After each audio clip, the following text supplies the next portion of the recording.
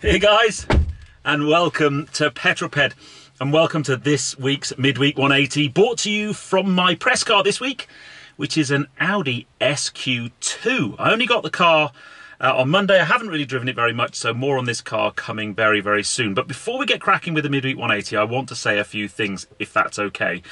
I am in the middle of a proper growth spell on YouTube, and it is quite taking me aback, to be honest. To put it into context, since last week's Midweek 180, we have grown 2,700 subscribers. In fact, in the last 30 days, I've added 5,000 new subscribers to the channel. So many of you watching will never have seen a Midweek 180 before, so please welcome. I'll explain what we're going to do very, very shortly. But it honestly is staggering. But one of the things I wanted to say is, one of my long-term followers, a guy who always comments on videos, a guy called Clemens sent me a gift this week. Now, if you watch the channel very, very regularly or for a long time, you might know that when I hit 1,000 subscribers, Mrs. Petrol promised me a bottle of very expensive cognac, something called Remy Martin Louis XIII, when I hit 10,000 subscribers. And that bottle never actually materialised because we bought another house, so more on that later. So when I hit 50,000 subscribers, Clemens sent me this. This is the most beautiful Chateau de Montfort fine petit champagne cognac. It's his favourite cognac, and he sent me a bottle as a congratulations to 50,000 subscribers. I just wanted to say a massive, massive thank you. Things like that, honestly, I can't put into words what that meant to me when that arrived. It is such a thoughtful and kind thing to do. So thank you very, very much, Clemens. You really are very, very generous.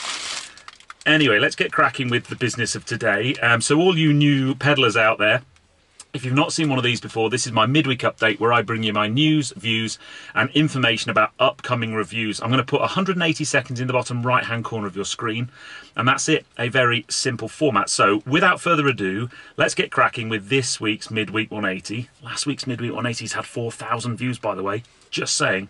Anyway, I shall start my timer. Okay, leader of the pack last week was Andrew Lord. Congratulations, sir. Joined in the famous five by F. Gom, Kevy427, Harry, and Simon W. So whoever puts the first comment next week, this week I will give you a shout out next week. And whoever's in the first 5 comments, you will be my famous 5. Where are you and what you're doing? That was Carl Davies in Austin, Texas, in his office. Hopefully you were doing some work as well as watching the Midweek 180, but wherever you are right now, whatever you're doing, put it in the comments below and I'll give you a shout out next week. Now, last week's question was, what cars do you regret selling? There were so many, I can't mention them. You want to go back in the video and have a look. Some really sad ones, some amazing cars as well.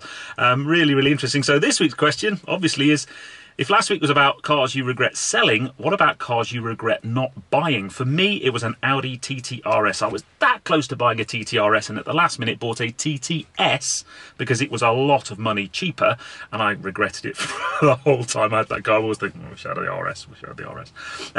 F1, very briefly, Drive to Survive has started on Netflix. If you have a Netflix subscription, honestly, you need to watch that. For me, it's actually better than the racing. It's incredible, absolutely amazing.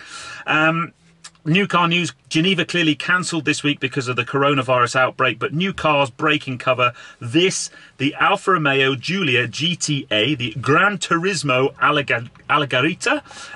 All I can say is that is one of the most stunning looking cars I've ever seen. 533 horsepower, quite a bit less weight than the Giulia Quadrifoglio, which is still one of my favourite cars. That's going to be epic.